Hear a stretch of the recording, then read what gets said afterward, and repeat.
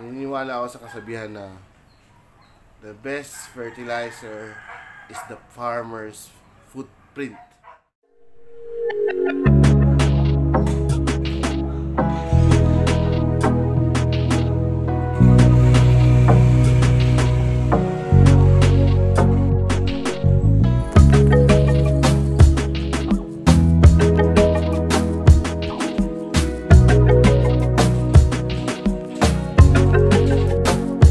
What's up mga kagulay? Welcome back to my channel. It's an update on our melon, cantaloupe melon. Naniniwala ako sa kasabihan na the best fertilizer is the farmer's footprint. Okay? So nawala ako ng 2 weeks and then ito na ang kinalabasan. So better kung meron kayong high value crop, huwag yung iwanan ng 2 weeks sa mga tao nyo. Dapat nakatuto kayo kasi ganito ang mangyayari.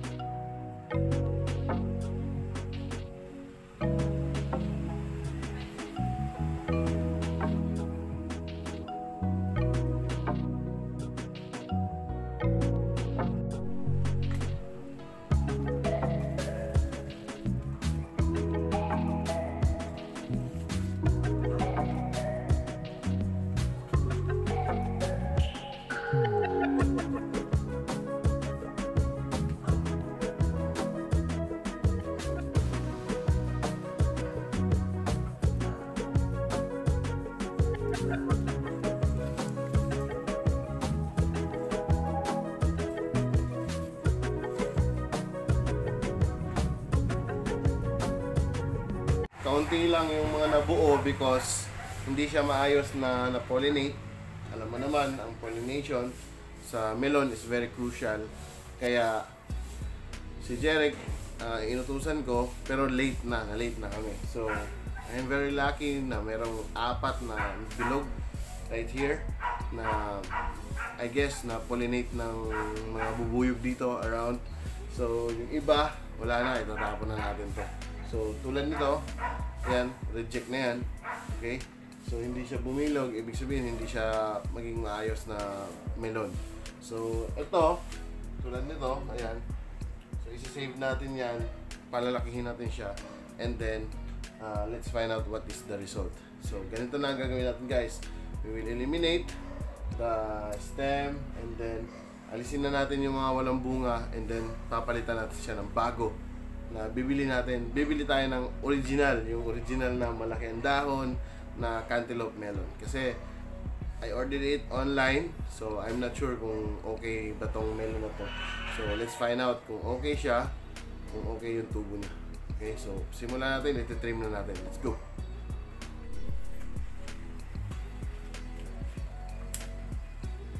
Ito, walang bunga. Ayan, so wala na. Cut na natin to. So guys, ito, ayan, hindi siya bumilog. So ito, yung pangalawa, meron siya, so ikakat natin siya dyan. Mag-iwan tayo ng isang dahon and then ihahang natin. Okay, so ayan. So ito, tignan natin kung meron result. So ito guys, hindi siya na-pollinate. So dito dapat manggagaling ang melon natin, pero wala. So wala, sa fly. So dito isa, kaso na-late na tayo. So ito, sablay. So kakat na natin siya. Linisin na natin.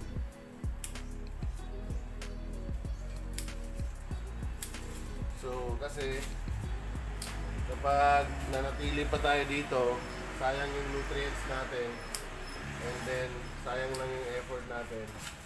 So,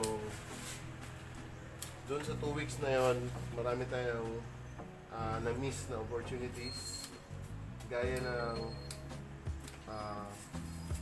yung pag-breed na sana natin na gaya nito. So dapat aabuti natin to, yung right one na pag-breed natin. Okay, so since okay naman yung dito na buo, yung maliit, ito na lang ipagpatuloy natin. Tapos linisin natin siya para bumilog pa tong melon na to. Okay, so ito mga walang bunga. Mga walang bunga guys, tanggalin na natin.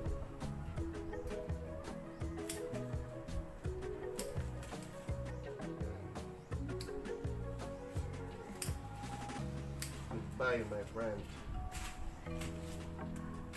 So ito yung na-miss natin na opportunity na dapat ma-breed natin itong nabuo. Ayan o. So dapat nakabuka pa siya, yellow na yellow pa siya, and then i-breed natin. So that's why itong bunga, itong halaman na to, wala talaga siyang nabuo kasi we miss nga yung 2 weeks na yun. It's very crucial na nawala tayo, nagbakasyon tayo. Melon! Oo. Hindi nga nabuo eh. So, wala na eh, alisin na to. Ikakat natin. Ayan, yung mga kapitbahay natin guys, nakaabang. Kaso wala tayong aabangan. Ayan. So, nag-drip tayo dito pero saglit lang. Ayan. So, wala na. Tatanggalin na natin to. Iwanan na lang natin yung ito yung stem niya. So iwanan natin siya. So ito, since natuloy siya, yung nandito yung ano niya, ito yung main niya, umikot lang siya dito. Tapos huwag natin itong putulin, hayaan natin siyang tumubo. Ayan. Ayan, meron tayong isa-save dito. So since may bunga na tayo dito guys, tanggalin natin to para ito lang yung nakapokus yung nutrients. Okay, tanggalin na natin to, alisin na natin to substem na dito. Nakakabit.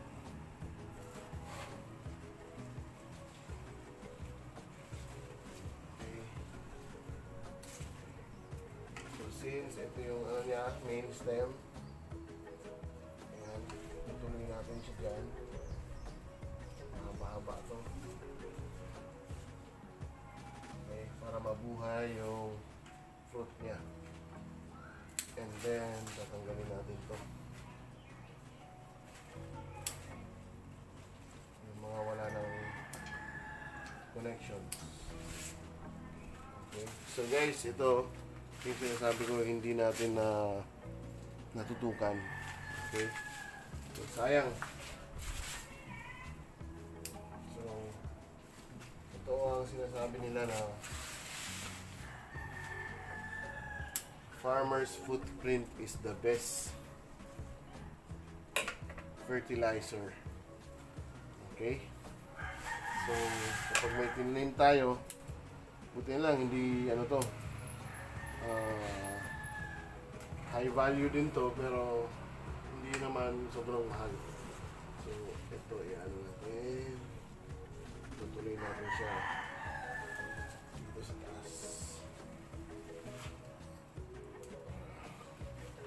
para dumahon pa rin siya. Pero magpuputol na tayo dito guys, i-trim na natin to. Ayan. Okay, substem siya. Substem niya, ito. Ayan. Tuloy natin. Tapos ilalabas natin yung melon. Diyan. Okay. Nakahangin siya dyan. Ito. Diyan na siya. So, natalian natin to para support.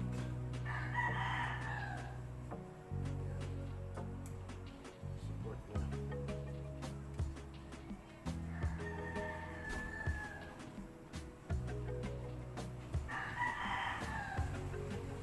Dami sanang melon to guys. Pero ganun talaga. Pag hindi natin natutukan, ang mangyayari. Ayan. Isa. Tingnan natin. Para hindi mahulog.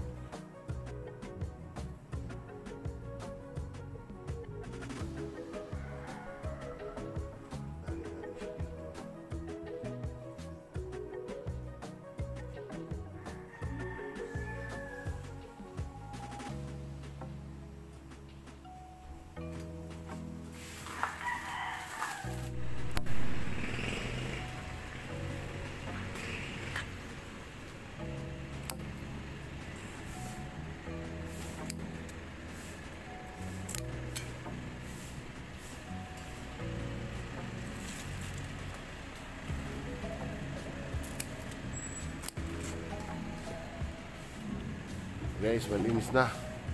Ayan. So dito naman tayo sa masukal.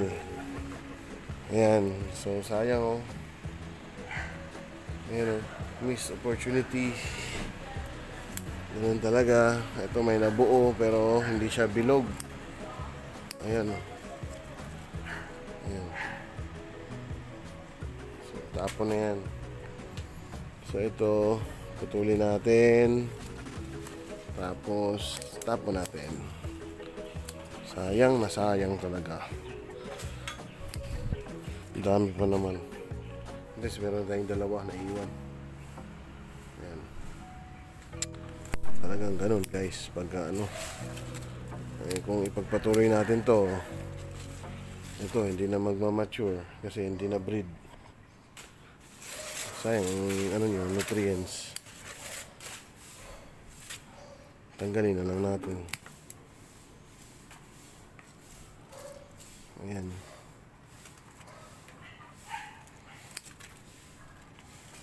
Tanggalin natin. Sayang. Sayang talaga. Ayan. Ganito sana siya lang. Tapos pagkabuka niya, ibibreed natin. Ayan. Ganito dapat oh. Ayan, dapat nakapasok yung ano dyan. Yung kinukuha ng bubuyog. So wala tayo dito. Kaya pitasin na lang natin to lahat.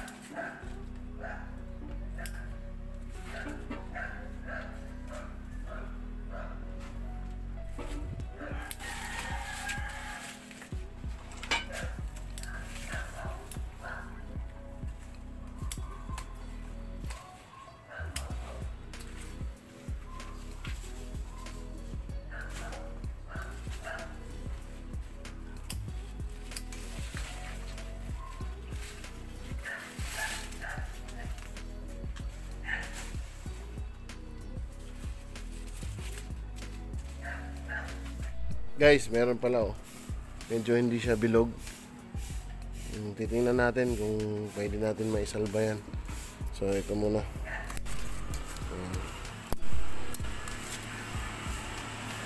Ayan oh. So wala na, putol na natin. Putulin na natin to. Wala eh. Tingnan natin kung anong laman yan mamaya.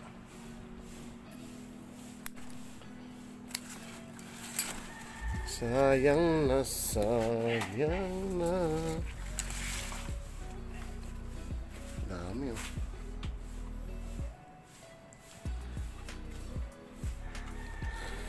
Linis, linis. Pwede pa to. I will cut that one. Cut that one. Cut that one. Ito yung stem niya guys oh. So ito, cut. Marami siyang substem, kaya putulin natin. Ito pa, cut natin yan. So para ma-clear. So nandito lang yung ano, kailangan maano yung mata nyo. Yan, so substem ulit. Cut natin to. Yan. Ayusin natin yung mga dahon na yan. Careful. So ito yung bunga niya, ito yung substem niya. Ito yung buo. Yan. So tanggalin natin yung mga excess. So yan. Ito siwang. Ito siwang ulit, tanggal. So ito tanggal. Yan. So far hindi ko natanggal yung isa. Yan. So nagpatuloy siya hanggang dito sa likod. Ayan. Dito hanggang doon. Ganyan. So ito substem tanggal kasi may bunga siya. Ayan. So sa melon guys, natutunan ko, pipili ka lang ng dalawa. Ayan. Pipili ka lang ng best 2. Ayan o. Substem. Tanggal yan. Tanggal din yan. Since ito, yan, maraming substem, pero wala namang bumunga. Yan. Sayang lang yan. So itong last melon, wala, hindi nabuo. Kaya, eliminate. Ayan, tanggalin na natin yan. Okay, so itatapon na natin to. So, ganyan guys. So guys, sa 2 weeks na nawala tayo sa tabi ng melon natin, ito na lang ang natira.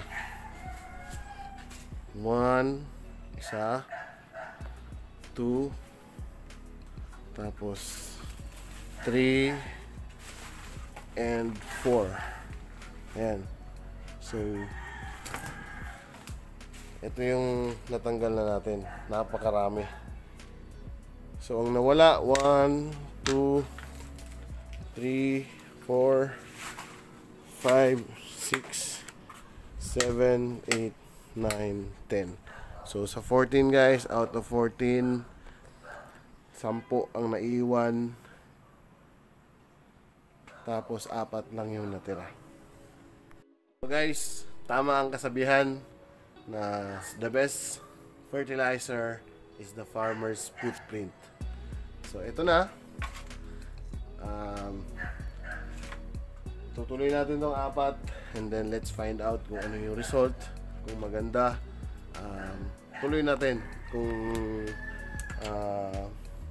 pangit, ipapakita pa rin natin. So ito, meron tayong hindi bilog masyado kasi strict kasi dapat bilog na bilog eh. Ayan. So ito guys, dapat within those 2 weeks na wala tayo, dapat tayo magbe-breed. Okay? So dito kukuha tayo ng stem, ng bulaklak sa stem, tapos ito, yan, parang sisibol yan dyan. Pag nabuo, saka na siya ipag ano. Pero during that time, wala tayo dito. So siguro may bubuyog dito. May bubuyog na dumalaw, kaya Ito na, nabuo 4. Yan, yung tatlo, bilog na bilog. Yung isa, medyo oblong. Ayan, ito. Medyo oblong siya, yan. So, ihahang natin siya dito. Ayan. Nahanap na yung tali. Ayusin na natin. Ito na mga kagulay, yung naani natin. Puro basura. Sir, ba't tinanggal mo? Pag itinuloy mo yan, puro sanga. Yan. Yung melon natin, yan, dapat bilog na bilog, yan, ganyan. So ito, biyakin natin to. Mamaya. Yan.